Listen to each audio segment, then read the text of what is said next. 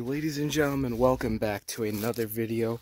Now, today's video, we are back out here. This is episode number 2. We're going to be managing the drag strip today, and we hope that last video worked out pretty well. Right now, the video is sitting around 220 likes, 200 likes at filming time. We're out here at the shed, and it is just chilling in here with the 2 mowers in front of it, and this is just all caked up full of mud, but we're gonna go ahead and give it a fire up.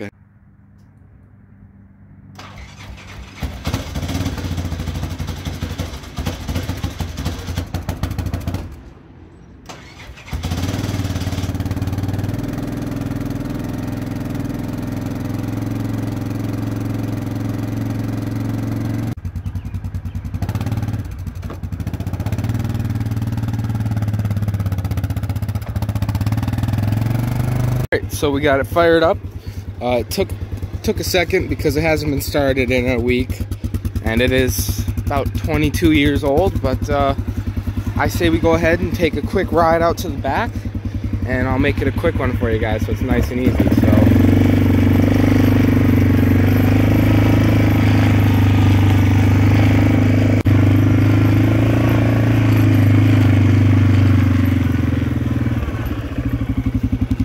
Alright, well,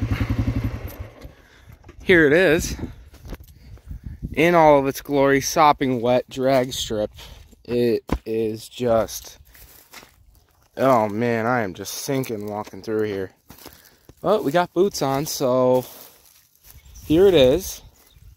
This is the same spot you guys saw in the last video. Yeah, it definitely sunk a lot, but other than that, I think it is well rounded up. It has definitely changed since last week, and our grass is beginning to grow back here. There's regular crabgrass and crabgrass, clover, and some just grass. Here's the bump that we smoothened out. We didn't do a pass on it since we smoothened it out, but here it is. Oh man, it's sunk in this right lane pretty bad. But that is the point of these mud drag strips. You get your burnout going, and you come in here, and this is about your launch area. You want it to be like about here, because you want to tear up the first little like 10 feet, 20 feet. You get over this hump here about 15 feet in, and then your speed will use to carry you through these trenches here, and it'll just be slinging mud a good 60, 70 feet in the sky. But turkey season started the other day, on the other hand, and I am looking forward to getting out one of these days and recording, because this will actually be my first year doing turkey, but I have done a lot of deer, and I have studied a lot of that, and I've heard it's pretty similar, except the turkey have like easier sensibilities and stuff. But I have seen people do turkey hunting, and it looks pretty interesting. But today, it is a very clear sky day. As you guys can see, the sun is out. It is 5:57 p.m., 6 p.m., Friday night, and it is a good 55, 54 degrees out. I'm in a t-shirt and shorts and boots, but that is just well-rounded weather to want to come out here and enjoy the wilderness. Look at this trail here. This is just a nice sight here. You got the evergreens, and you got the trail going over through. It's just awesome. But that whole pathway should eventually look like this. It should round up to be this. It's a little deep, but at the same time, it's perfect. Oh yeah, that's what you want to see as a hunter. Those are brand spanking new. A deer walked through here probably, and they started leaving as they hear the four-wheeler pull up, because this thing is pretty loud, so I wouldn't doubt it. We'll hop on here to our startup process. Should go pretty easy now. Straight like that, nice and easy. And we're gonna take you guys over to the tree stand, and we'll give you guys a view of the place, I guess, because why not? I'm actually gonna drive down the strip first.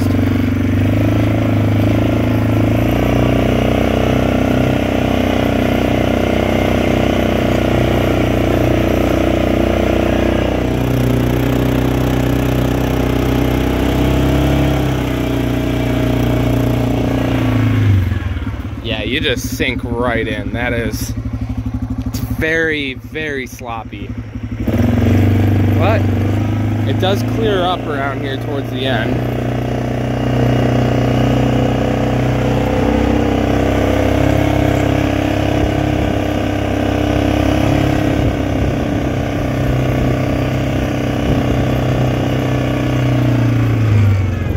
And now I'm debating whether or not we need to do another pass with the lawnmower.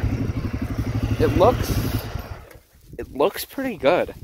I'm not gonna lie, it does look pretty good. At this grass, there's only some tall spots, but that's me standing there. It's not even getting past the bottom of my shoe.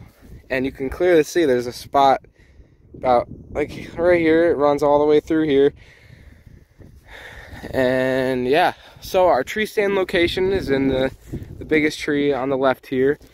I shot one deer all the way across this field to that back corner, 110 yards away through the head.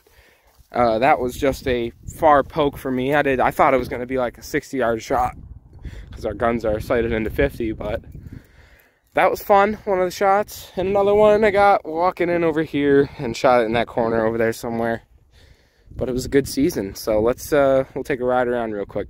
Now it is a little chilly. Like I said, it's like only 54, 55 degrees out here. And it is running up down here from the return lane.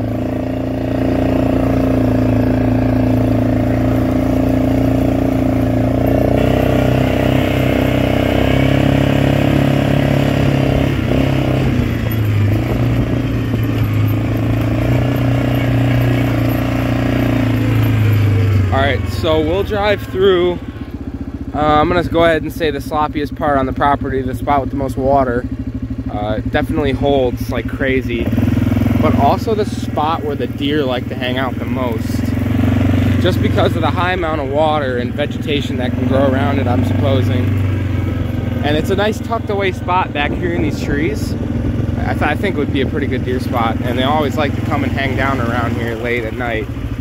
But it is some deep water here. We got maybe half a foot of water. Throw it in four so we're not slinging. And I'm actually putting my face next to the microphone, so I hope you guys can hear me pretty good. I'm gonna say somebody came through here and cleared it up a little bit because it is a little matted down over here. But this could be anything. There's a nice little kick up here.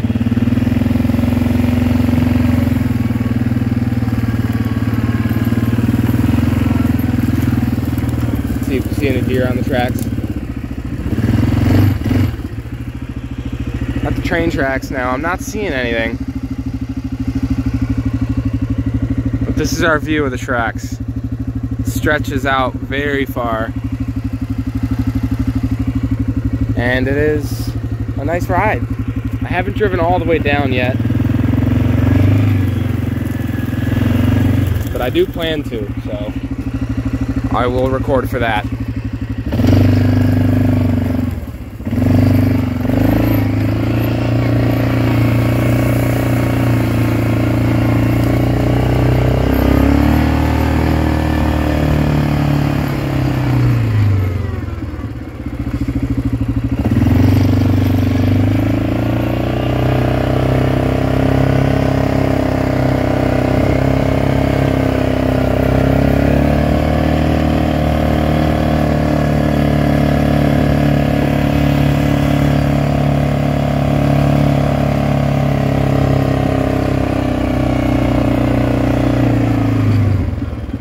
So here's the tree stand, and now I'm in here 24/7 through the hunting season.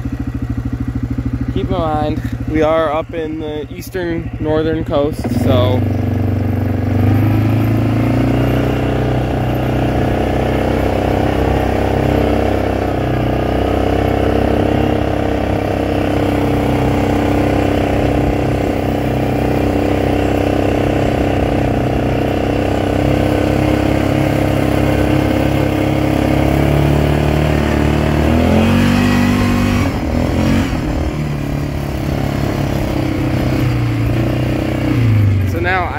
had this cut out as a trail when we first owned the place, but our property here kind of falls off from the top and goes down over towards here, and it falls down into that back a lot from this field. It's just a big water collector because we're on the south side of everything, and we definitely get the most of the water on our street. And this is a long highway road, but our trail comes down the side here, and it gets really, really thick and deep right here. We got maybe a foot deep trench, just enough for the tires to touch the ground. And my dad was driving through here on one of the four-wheelers, and he got himself stuck.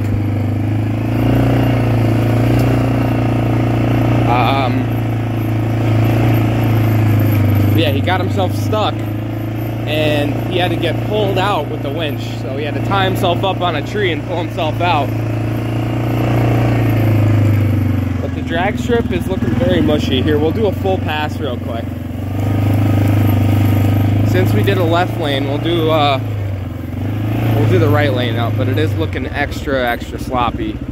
So we're gonna be a little easy on the throttle, because I'm gonna extend this video into tomorrow possibly, because I will be here tomorrow morning, which is Saturday. But you guys will see this on Sunday, Monday, around that area. But we're in the water now, burnout box. So let's get a one. We'll go. Oh yeah, that was a good one. All right, we left a pretty deep mark, so let's do this.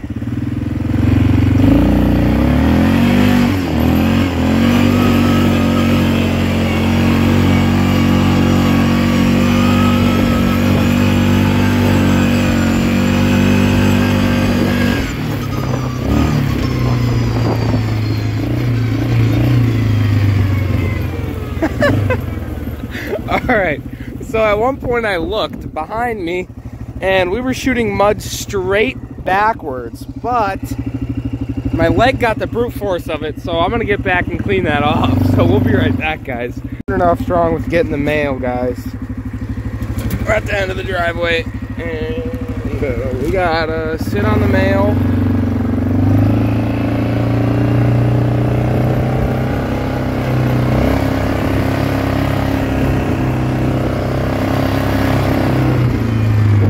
So I got gloves on now because it is a little brisk out, but we'll take another ride.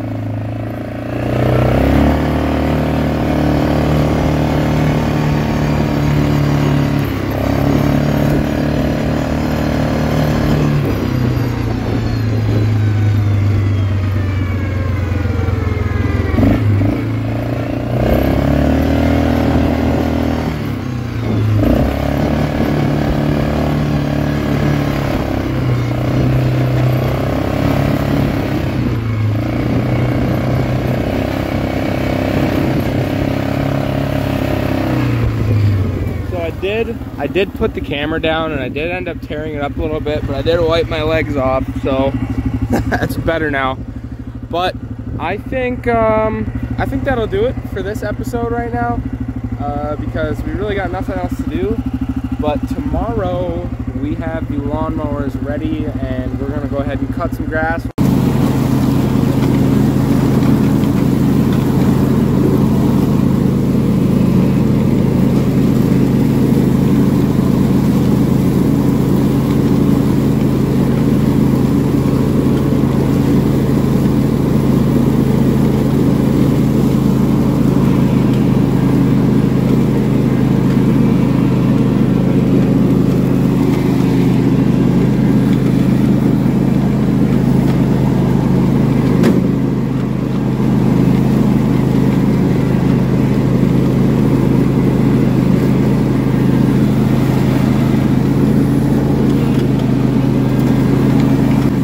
Cutting the grass. That's pretty much it. We're just cutting grass.